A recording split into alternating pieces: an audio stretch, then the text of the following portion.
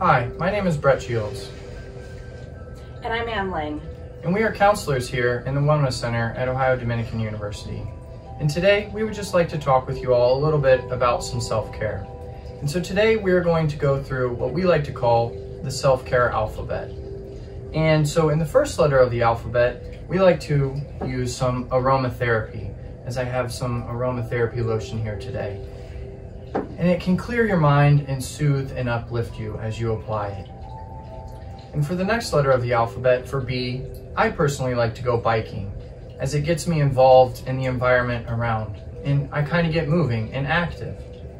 For C, you can create something, so whether that be creating some art, maybe a poem, or maybe a picture or a painting, just creating something that is special to you.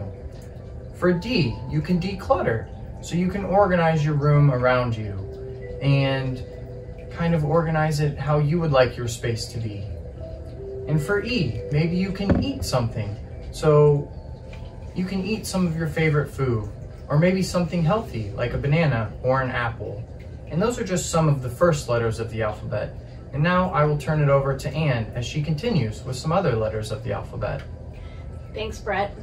Another thing to remember when you are engaging in self-care is make it something that you enjoy. Make it something that you like to do and takes your mind off of the drudgery of your daily life and COVID. We need something to enjoy during these times. I'm going to skip through the alphabet a bit and go to R, which is reading. Find a good book. Find a book that you've been putting off reading for a while. Take some time and read something that you enjoy. For S, service. If you take time to think outside of yourself, and it can be something as simple as baking cookies and taking them to a friend, making blankets or serving in a food bank. There are lots of opportunities out there, and finding that thing that you enjoy doing and serving your community or friends in that way can be a real boost and give you energy to do other things that you need to do. And I'll talk about one more, which is T, talk to your friends.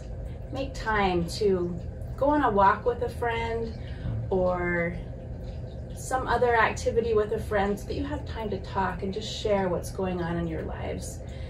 That time with a friend can give you energy to do the other things that you need to do. Absolutely. And you can make the alphabet your own as you kind of go through this self-care and create your own alphabet. And thank you.